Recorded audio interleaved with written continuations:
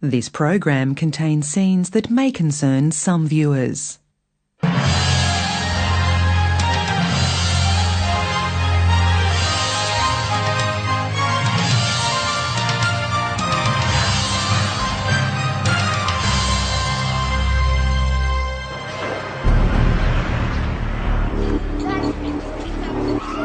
This land was promised to the Jewish nation by God.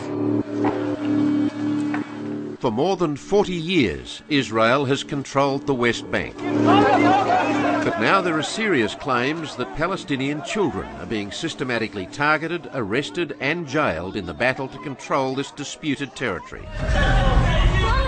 And it's that fear and intimidation that makes this system work so effectively well. You never know when there's going to be the bang on the door in the middle of the night. Let me say this very clearly. There is no such policy. A policy to create fear, there is no such thing.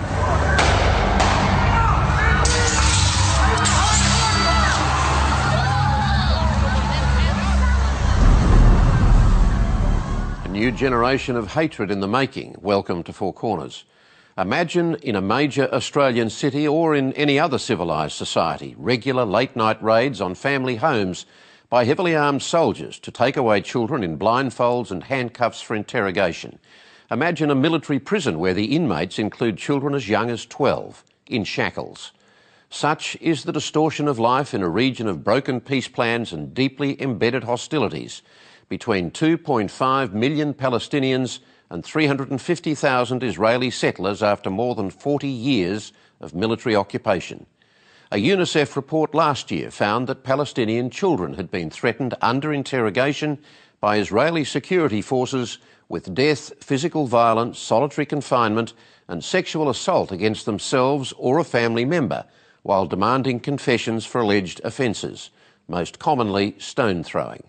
UNICEF estimates that over the past decade an average of 700 children a year have been detained, interrogated and processed through Israel's military court. In tonight's story, a joint investigation by Four Corners and the Australian newspaper outlines the way justice is practiced with regard to the children of the West Bank. The reporter is the Australian's Middle East correspondent, John Lyons.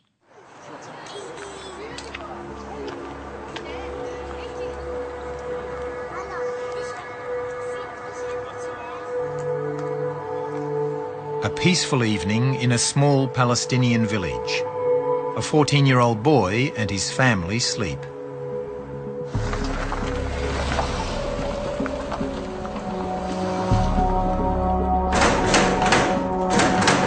Suddenly, the night is shattered.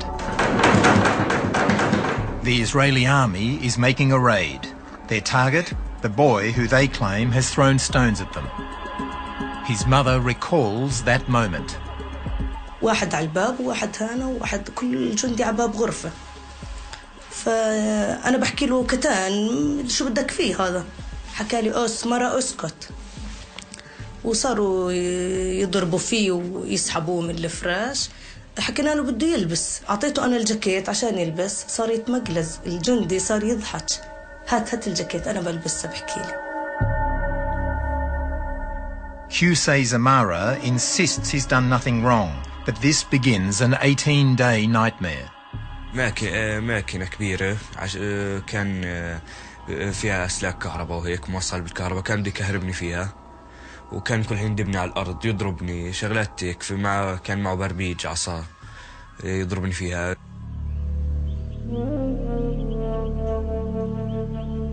At the age of 15, the life of this boy was also turned upside down. أنا ما شردتش لأنه عارف حالي مش عامل إشي. طخه أجم فيه 3 مطاطات 4. بعدين فقع علي كمان علبة.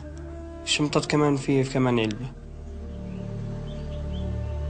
Fatima Fouz would spend the next 82 days in prison, beginning with an interrogation. كانوا يعني حاملين عصي كهرباء وضربوني فيه. كانوا لما الضابط في منهم واحد شرح رفعها هيك مشحبرين كلياتهم هيك عليهم زي ادغام او اشي، ويحكي معاه ويكشر ويخوف فيه ويضربني في الكهرباء. صعقات كهربائية كان يضرب.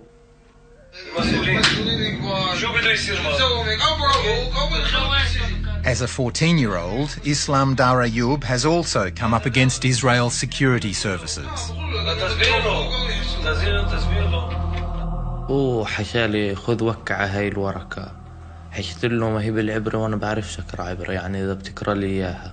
حشالي هذا عشان بدك تروح لازم توكع عليها، فلما وقعت في المحكمة بتفاجأ إنها هاي ورقة الاعترافات.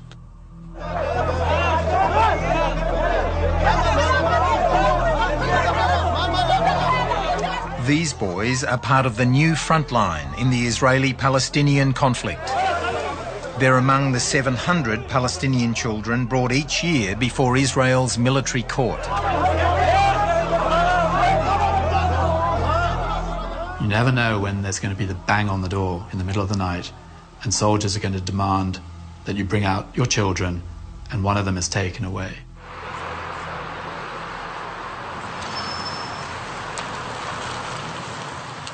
Onto this front line has walked Australian lawyer Gerard Horton. He left his practice as a commercial law barrister in Sydney 6 years ago and is now leading a campaign to end a system under which Palestinian children have fewer rights than Israeli children, including being subjected to nighttime arrests by heavily armed soldiers. That has a paralysing effect on whole communities. And it's that fear and intimidation that makes this system work so effectively well with relatively few soldiers on the ground. And so it also makes it quite a cost-effective occupation. Let me say this very clearly. There is no such policy. A policy to create fear, there is no such thing. The only policy is to maintain law and order. That's all. If there's no violence, there is no enforcement. The President of the United States.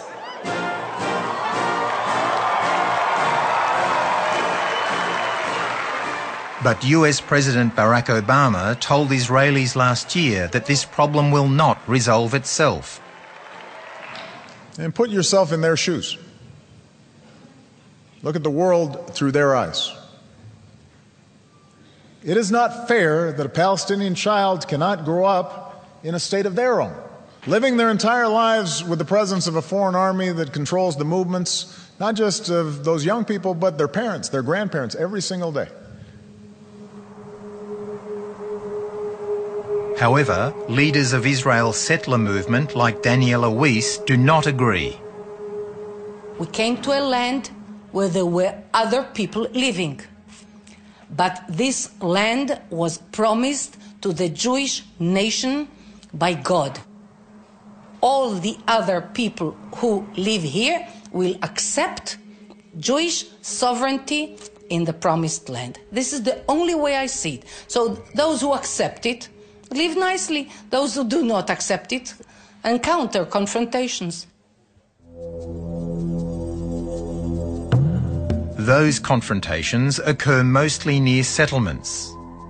In 1967, Israel began occupying the West Bank, which is also known as the Palestinian territories. Since then, settlements, widely regarded as illegal under international law, have come to dominate the West Bank. Israel insists they are not illegal. So take a situation involving two children in the West Bank throwing stones, one a Palestinian child, one an Israeli child living in the settlements. The Palestinian child will be prosecuted in a military jurisdiction with far fewer rights and protections, whereas his Israeli counterpart, living sometimes 500 meters away, will be prosecuted in a juvenile justice system which meets international standards and complies, is a sort of system you'd expect in any Western-style democracy. It is without question very problematic when you see that there are possibly very young children being arrested in the early hours of the morning. But there was a case... Lieutenant Colonel Maurice Hirsch is the Israeli army officer who oversees prosecutions at the military court. It's unfortunately an operational necessity. because of the widespread disturbance of the peace that occur once we try to carry out the arrests during the day, and the reluctance of the Palestinian population to cooperate a priori with the law enforcement agency.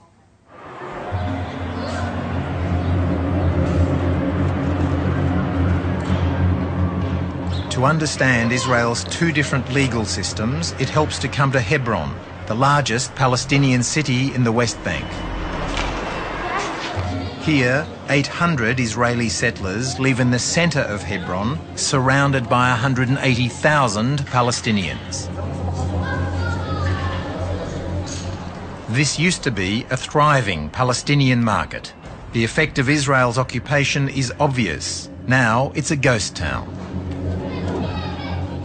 Israeli soldiers will not allow Palestinians to walk along these streets.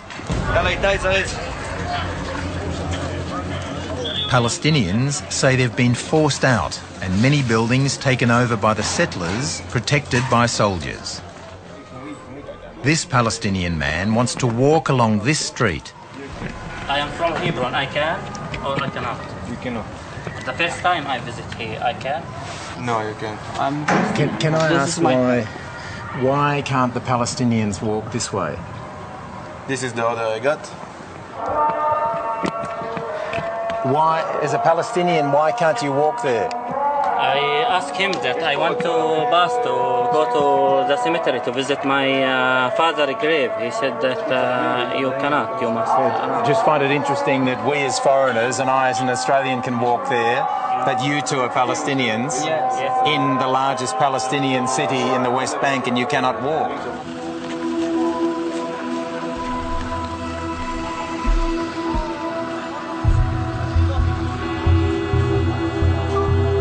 When we visited Hebron, it was early morning. Many Palestinian children were walking to school.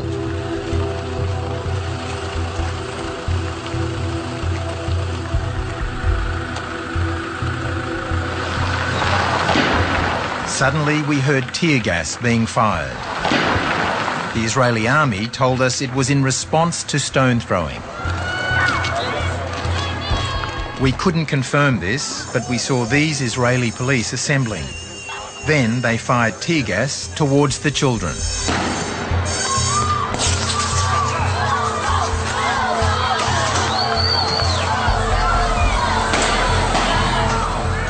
We saw no provocation from the children who were trying to avoid the gas. The teachers said tear gas was fired here almost every day. This. And why do you think the Israelis do it? They know that they protect their settlements, but we want to study our children. In the last week, we take 3 to the hospitals from the gas. How are you? You speak English? We approached the police. We're from Australian television. We cannot talk with you. Oh, but really? Can I just ask one thing? Excuse me. We've just been standing here now. Why did you fire the tear gas towards those children going to school? We can't talk to you. We cannot talk to you. Thank you. No, but they appear to be children going to school normally. Can I ask you why you fired this and the other tear gas at them? What is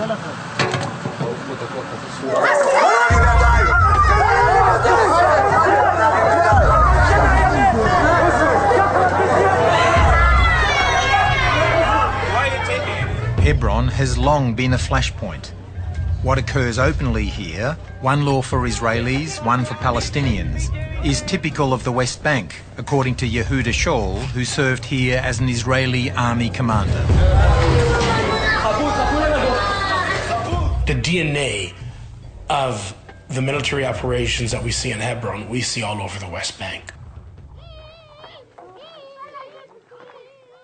Yehuda Shaul founded Breaking the Silence, 950 current and former Israeli combat soldiers trying to end human rights abuses. I've never broken into houses in the middle of the night here in Jerusalem and tore apart apartments. But in Hebron, where I served for 14 months, 24/7, that's what we've done. in order to make our presence felt. But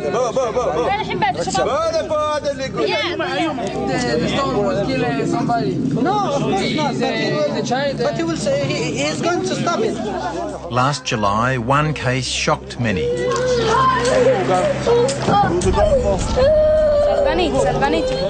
On the streets of Hebron, 5-year-old Wadia Maswade was picked up by soldiers. An Israeli settler had claimed that he had thrown a stone at him. His friend tried to help.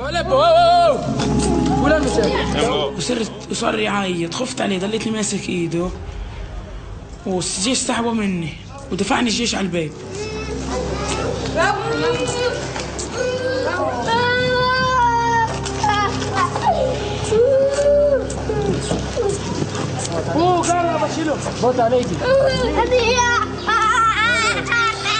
أنا قلت له تخافش أنا معك ومسكين من الخوف على بطني.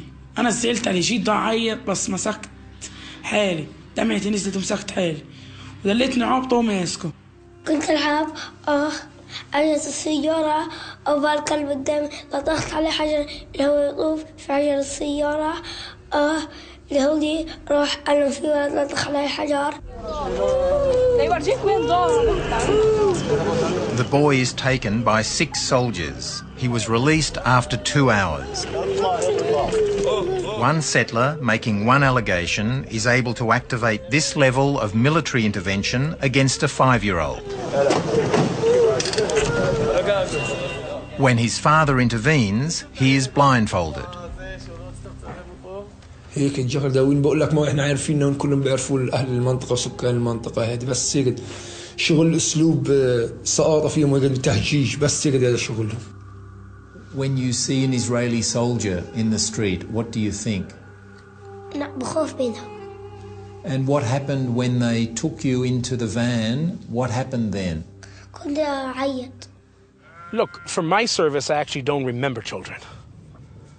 Like, you know, I have some memories of Palestinian children when you burst into houses in the middle of the night and children start to cry or whatever. But these are the vague memories I have from my service. Because just the idea that there is children and adults is not an idea that you have there. Okay, when you're in uniform, it's them and us.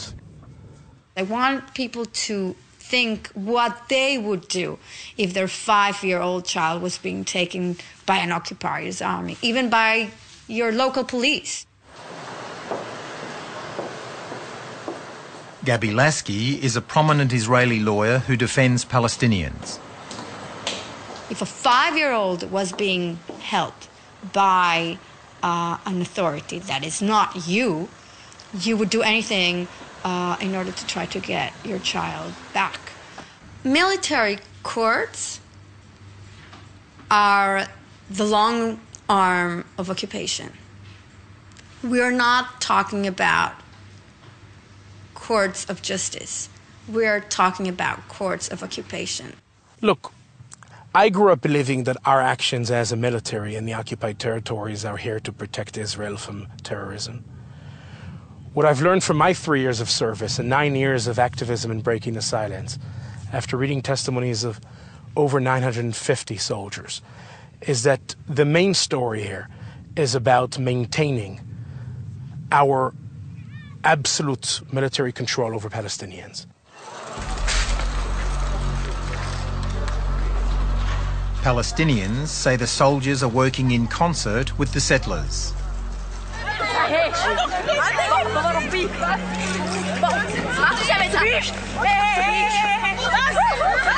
This vision, shot by a Swedish documentary maker, shows settlers attacking Palestinian children while soldiers stand by.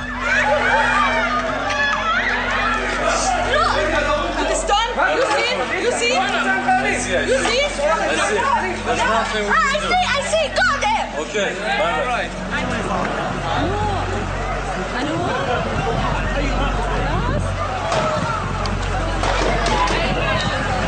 And here, a settler fires live ammunition, hitting a Palestinian youth in the side of the head. Again, soldiers stand by. When we see settlers attacking a Palestinian, our orders are not to intervene.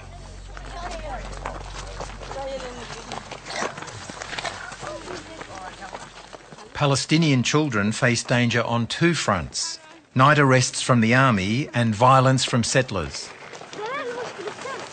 To get to school each day, these children need to walk past this settler outpost. Attacks from settlers have become so bad that the army escorts the children. But school is finished early and the army has not turned up. Today, the children are on their own. Their only protection is this Israeli volunteer who hopes by carrying a camera he will deter settlers. How do you feel, though? You're a Jewish Israeli. How do you feel about this?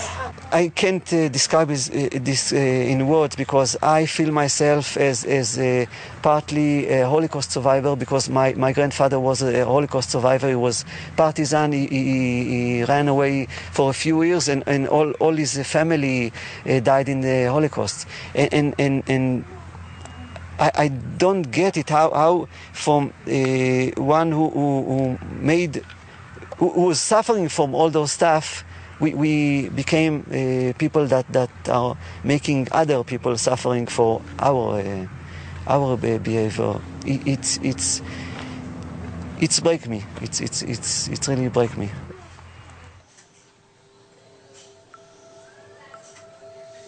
But the suffering is on both sides.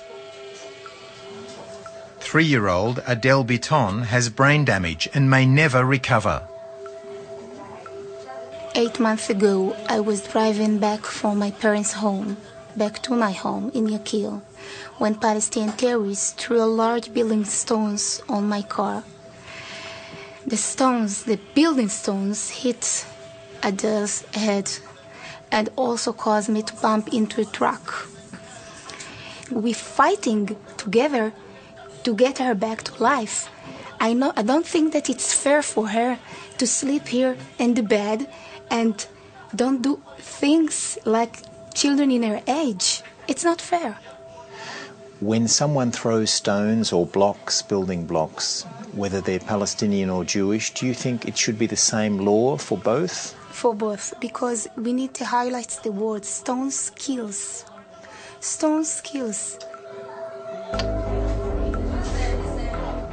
Her 3-year-old child is basically is still in hospital, and it's unlikely that she will recover from that event. That is terrorism. Lieutenant Colonel Maurice Hirsch says arrests have been made following the attack. We're now dealing with 5 miners who threw stones at some 20-odd cars on a fast road at night time. They stood as a group at the side of the road and pounded the passing cars with stones. They hit a number of cars on the way. If you throw a stone at a vehicle traveling at 70 kilometers an hour, that can kill. There's no question it can be very dangerous. And that's why I think it's so important to look at the evidence. The evidence collected by the Israeli organization B'Tselem shows that since November 2000, 4 people have been killed in the West Bank from people throwing stones at vehicles. 1 was a Palestinian, 3 were Israeli settlers, 2 of those were infants. While stone throwing can indeed be serious, critics say it's been used as a catch-all charge to arrest Palestinian children.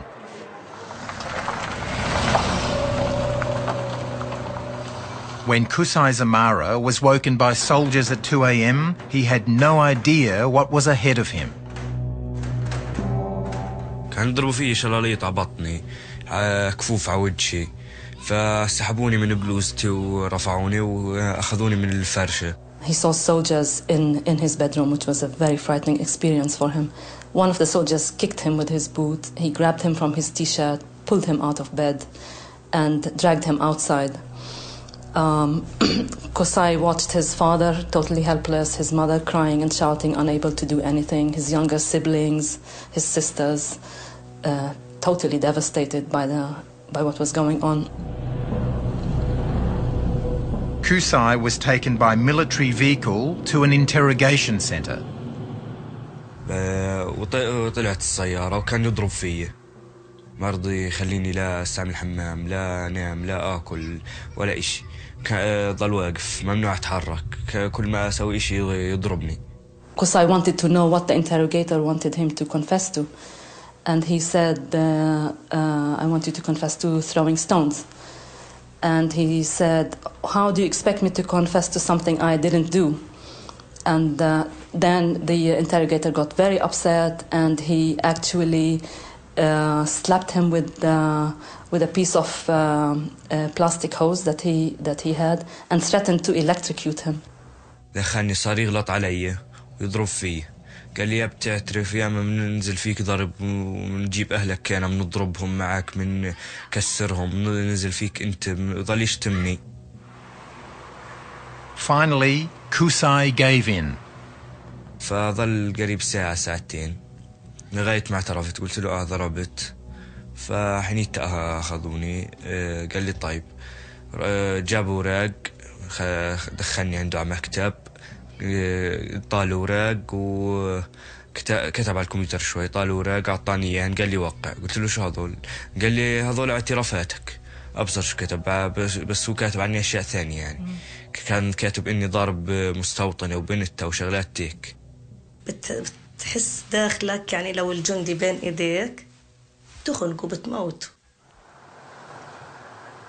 After the arrests, children are brought to facilities such as this, which dot the West Bank and are used by the army and police to imprison and interrogate. Threats are often made at these centres. You'll be subjected to violence if you don't confess. You'll be detained for an extended period of time if you don't confess. Again, the intelligence is usually very good, so the interrogator will know if that child's father has a work permit, for example, to work inside Israel.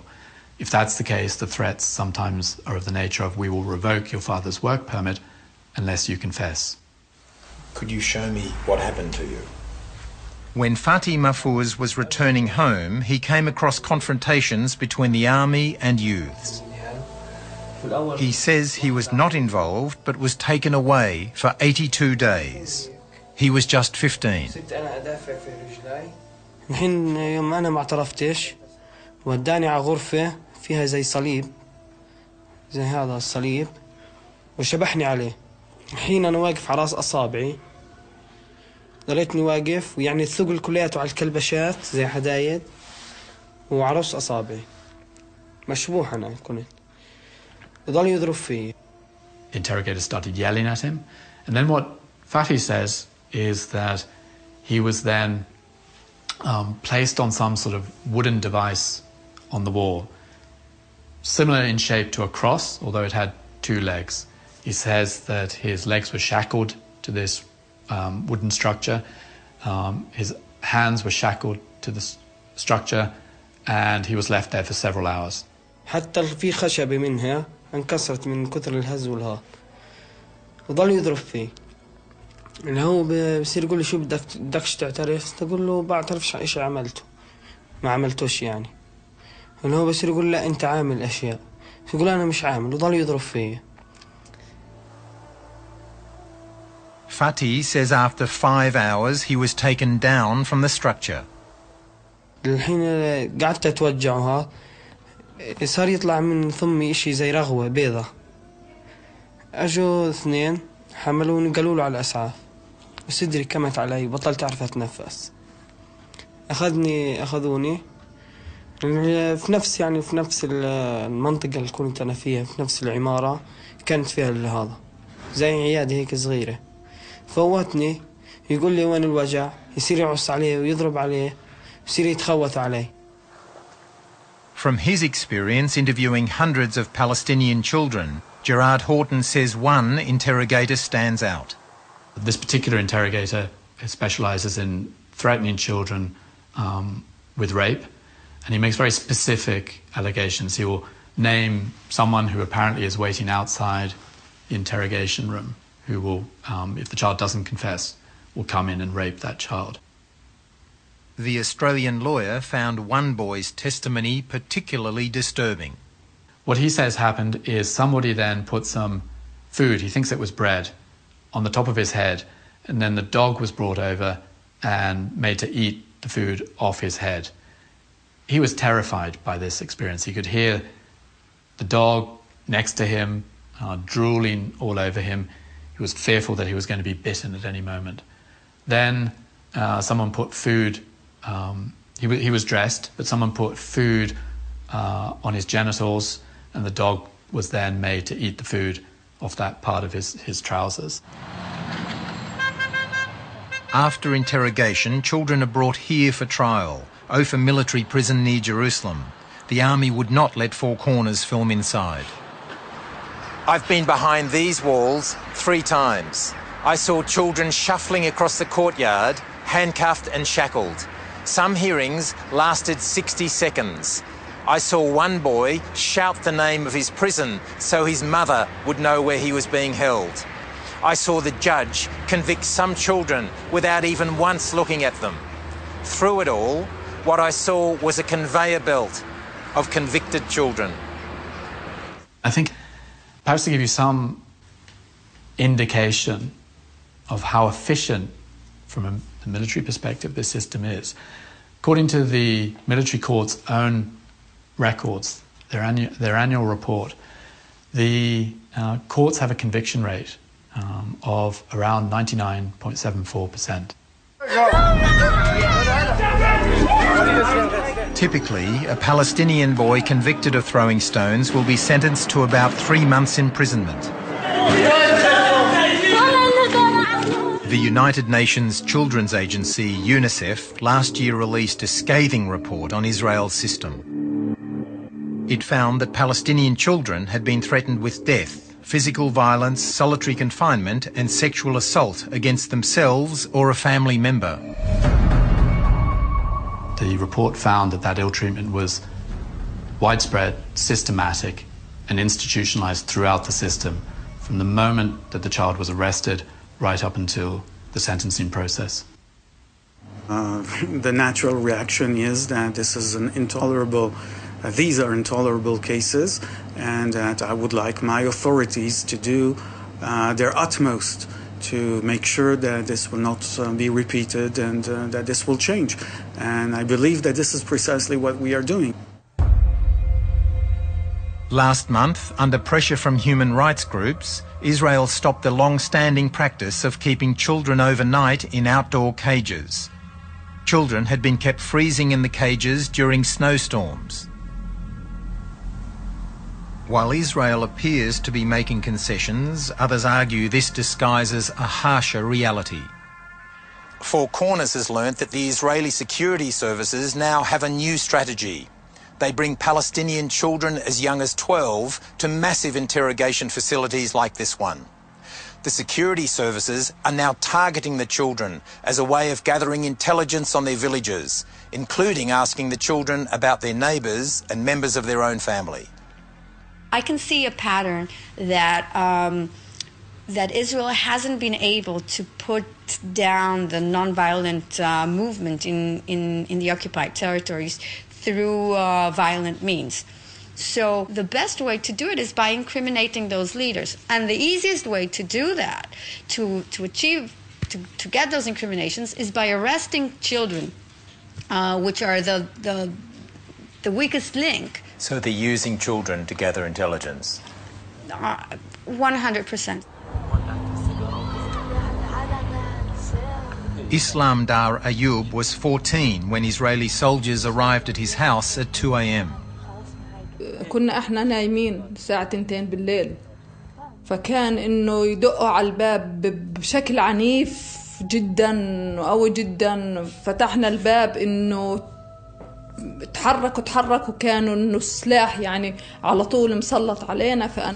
وقاسي جدا انه ليش، طيب ليش، شو في، احكوا لنا شو في، شو عامل هذا الطفل، شو كان، انه ساكت اسكت، وضرب فيه وفي اخته وفي ابوه، فوتونا على البيت وسكروا وضرب غاز وضرب قنابل صوت.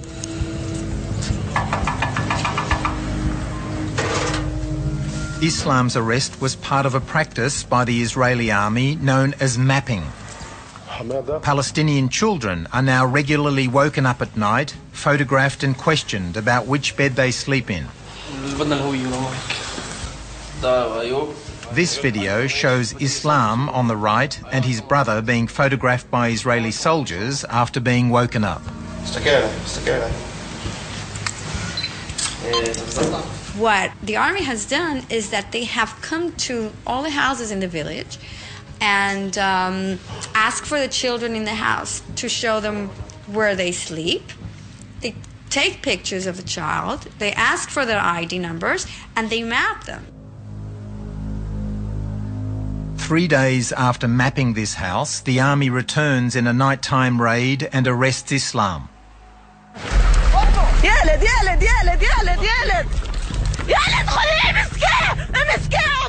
Later, police come for Islam's 9-year-old brother, Karim.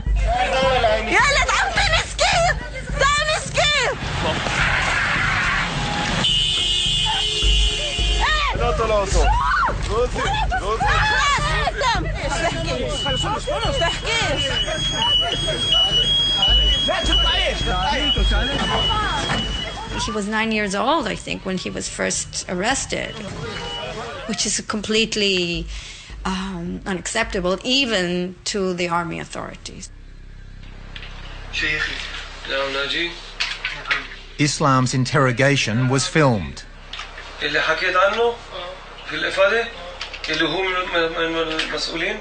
It quickly becomes clear that what the authorities really want is information about the leaders of the non-violent protest movement in the town, including Bassem Tamimi.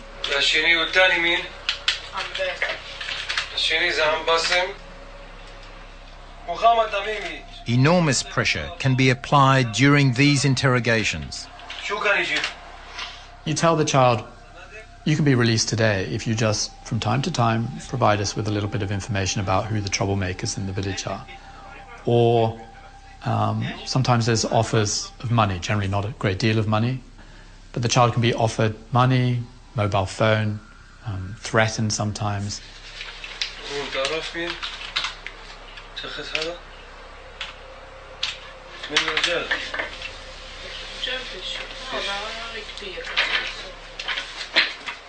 They are trying to know information about the village and about the life of people, their families, their attitudes, the attitudes of the community, and all of these.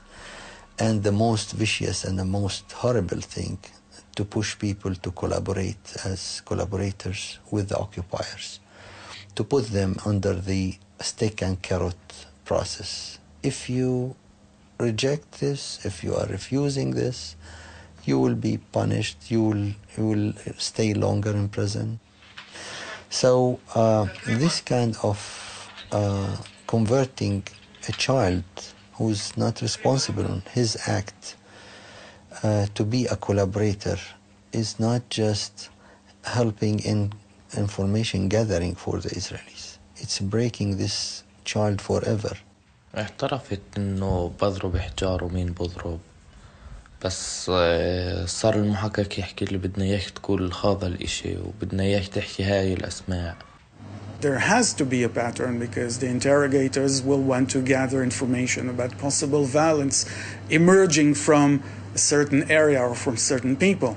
And I think that's perfectly legitimate to ask people who were arrested for being involved in violent actions, to ask them where they come from, why they have been involved in such violent actions, who sent them, and whether there are more people coming from the same place with the same intent.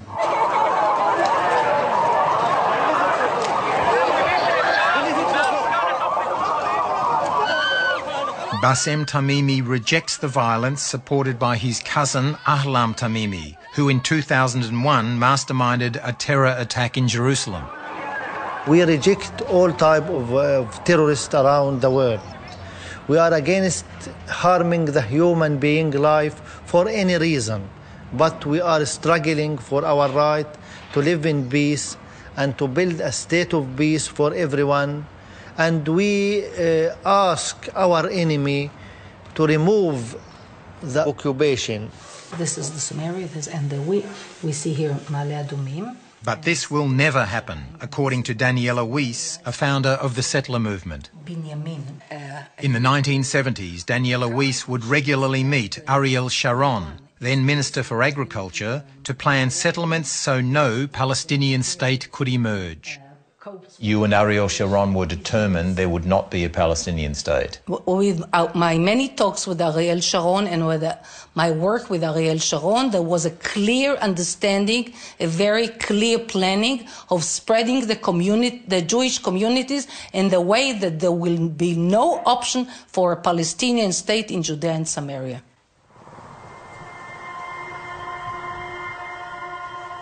Despite international condemnation, settlement growth is surging.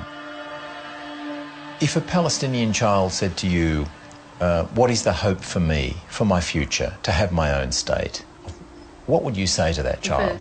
This land was promised to the Jews by God, and all of it.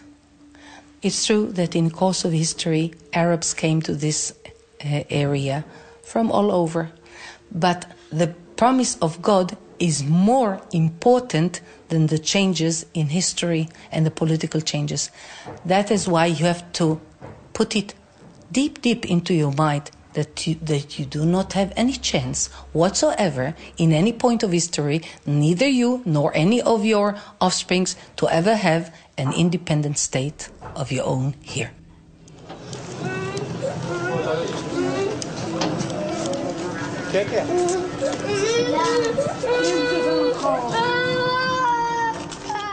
For 5-year-old Wadia Maswade and his friend Dia Kafishe, there seems little hope. Do you feel safe in your home, in bed at night? Do you want to stay living in Hebron? You want to leave? Where do you want to go to? In Jordan, in Amman. هم اللي بدهم الدور، بدهم يطلعونا. في ضابط مسكني قال لي انتوا 5 سنين وبتطلعوا من الدور، خلاص انتوا مبيعات دوركم وما لكوش دور انتوا. This is how these communities are torn apart in the middle of the night when no one is watching, and it is done one family at a time, one house at a time, and it's systematic and relentless. The system is devastating families.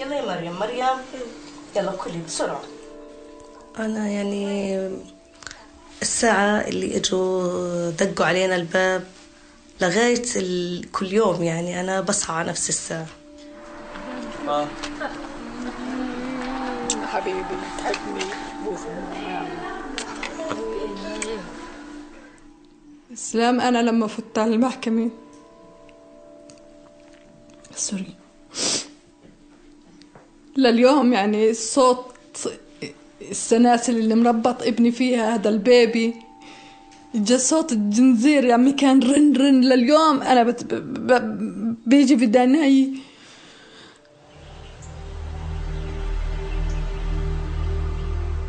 The boys are clearly traumatized. أثق في أي واحد.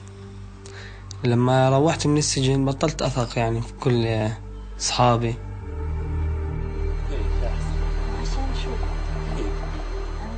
لهيك بحب أظل صاحي، إنه إذا رجعوا يأخذوني ما أقدرش إنه نايم.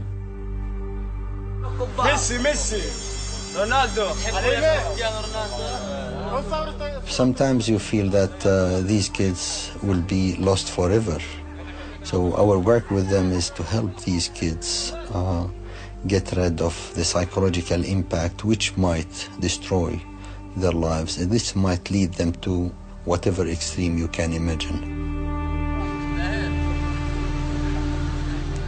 This long conflict between Israelis and Palestinians is one of cycles and revenge. Today, Israel is strong. But what happens when this generation of Palestinian children comes of age? Israeli authorities have responded to some of the recommendations made in UNICEF's report, Children in Israeli Military Detention. They have agreed to pilot 2 areas in the West Bank where children are issued with summons rather than being arrested at home at night. To date, this pilot hasn't begun. Next week on Four Corners, inside the secret state of North Korea, with rare hidden camera footage providing further evidence of the abuses and hardship of life in the Hermit Kingdom. Until then, good night.